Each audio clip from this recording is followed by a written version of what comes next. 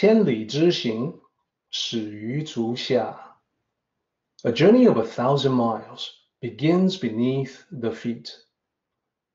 We now gather in the Tao to travel the journey together. Welcome to Tao Talks with Derek Lin, where we take a deep dive into the Daodejing by Lao Zi. I would like to invite you to center your thoughts and direct your attention to this moment in time, to the here and now. To be fully present and mindfully aware as we all ready ourselves for this sacred process of the Tao. So in this table here, the top, you're going to see the two paths of wisdom, Buddhism and the Tao. Now, of course, I'm not talking about religious Taoism now. I'm talking about the Tao because that's what we are exploring. Not as a religion, but as a way to live. Then down the left-hand side, you're going to see the three levels prior to enlightenment. This is talking about the lay public, the lay person who doesn't know that much about Buddhism or the Tao. And then the next level beyond that will be attaining enlightenment. That is, being on the way, being in the process of becoming more spiritually wise. And then there's the goal, there's the aspiration of enlightenment. So there are many, many parallels between the two, and they come from the same human need to understand the world better. Prior to enlightenment in Buddhism, most people are described as 众生, sentient beings. They are described as mostly asleep. I put asleep in quotation marks because when sentient beings are described as asleep, it's not a literal description that people are sleeping. Everybody is sleeping for, hours in a day.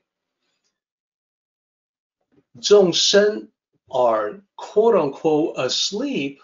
What it means is that people are unaware, as if they are sleepwalking through life. So what about the Tao? The Tao describes most people as simply that, people, 人. And then most people, the sages recognize, do not know the Tao, that they are not aware of it, or they have heard some terms but don't really know what it means. So then what about the path leading to wisdom or leading to enlightenment? So in Buddhism, 佛法, this means Buddhist Dharma. It will be the study and practice of Buddhist Dharma. Teachings of the Buddha, teachings from Buddhist scripture, that's Buddhist Dharma.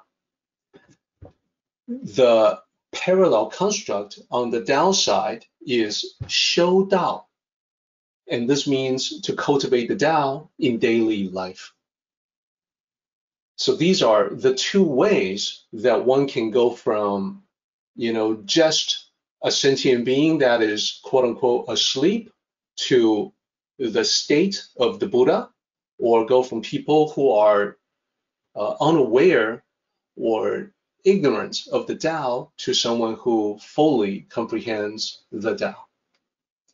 So keep in mind that in Buddhism, the metaphor is that people are asleep, and extending from that metaphor, when they become enlightened, they wake up.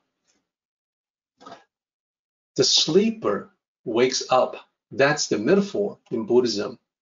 Sort of like when we say, wake up and smell the coffee. Sometimes you'll hear people say that to one another. And when they say wake up, they also don't mean it literally. They mean that, well, you are mistaken, you are delusional, now it's time to wake up and smell the coffee. In Buddhism, the idea is that when you become awake, you gain access to the greater reality, the complete and true reality, the truth of the world, the truth of existence. Now, in the Tao, the parallel, the counterpart is Shen Ren, the term that we're talking about right now. The Tao sage. So the enlightenment from the Tao context is to attain oneness, to recognize that all the different divisions of the world ultimately are rooted in the one, that there's a crystal clarity in that the confusion that most people have about the Tao, it's like a fog that has lifted away. So your view of reality gains a kind of crystal clarity. Either way, whether you look at the Buddhism path or the Tao path, the idea is to go from lack of awareness to full awareness, to go from asleep to awakened. That's on the Buddhism side, or to go from a state of ignorance to a state of comprehension and complete oneness. So either way, the path of attaining wisdom is equivalent to the path of attaining greater reality. We're going to go off of that. We're going to talk about exactly how that works in the context of this chapter. So I call this slide Toward Greater Clarity. And now the columns have changed. I've got one column, confusion, represented by the majority of the people out there. Many people are confused because of how things change back and forth. Then I have a column for the Tao, how we should approach in order to gain that clarity. So with the rows, we start out with misfortune and fortune. This is what we talked about last time. The confusion that people have is that they don't realize that the two are connected states. They don't realize that they can do a lot with it, that they can handle it in a much more skillful way. So the confusion from most people when they encounter either misfortune or good fortune is, well, stuff just happens in life. What are you going to do about it? What can you or anyone do about it? Shrug. The shrug of sort of a helpless gesture. Yeah, good things happen. Yeah, bad things happen. That's it. Now, Tao cultivators should never stop at that level, but should go further and then realize that, yes, things happen in life, no doubt about it, but no matter what happens, we can always work with it. We can always work with what happens in life. Clear perception is the key. That is, when you begin to gain the clarity of the Tao, you gain the ability, you start seeing that no matter what happens, there's always the good parts, there's the bad part, and sometimes one is hidden from the other. One is just the potential that can manifest. If we don't do certain things to prevent the manifestation, it can occur. That is clear perception. So you go from confusion, which is sort of a victim mentality, things happen to me, woe is me, to the Tao, which is that, okay, so that's what's happening, now what should I do? Now what can I do to turn things around or to shape it into what I want to see in my life? So from confusion to clarity, that's how it applies to misfortune and fortune. Now let's apply it, let's apply the same idea, greater clarity, to right and strange, right and wrong, good and wicked, good and bad, good and evil. Use whatever terminology suits you better. The confusion is something that we do see in our world, and that is the comment on the relative nature of good and bad, right and wrong. And the confused conclusion is there's no right or wrong, good or bad. It's all relative from a sort of a universal perspective. It's all illusory in the mind. That thinking makes it so, thinking makes it good or bad. So the issue with this mentality, which has become prevalent in the West, is that it tends to not survive contact with reality.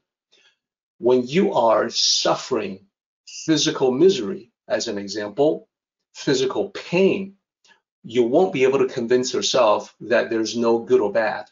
The pain that you are suffering is very bad. No amount of philosophizing can make it go away. The rubber meets the road. Philosophy encounters reality. In this case, false philosophy. The Tao is much more down to earth, much more practically minded. So for the Tao, there's definitely right or wrong, especially at the personal level.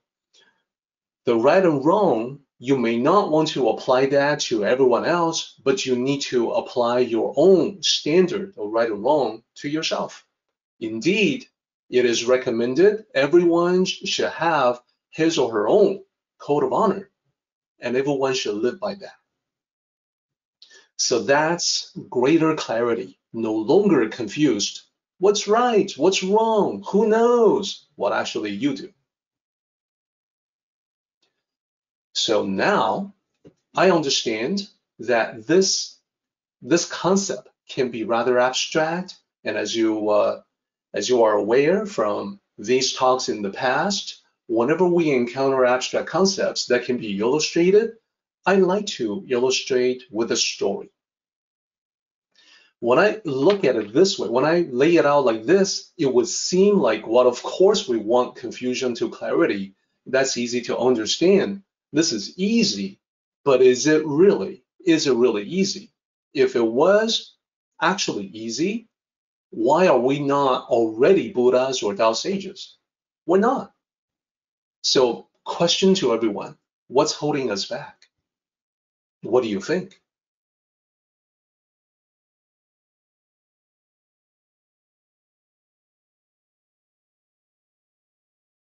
Has come to an end, but the journey continues on. Let us all travel safely so we can meet again. Until next time, may the Tao fill you with peace and happiness.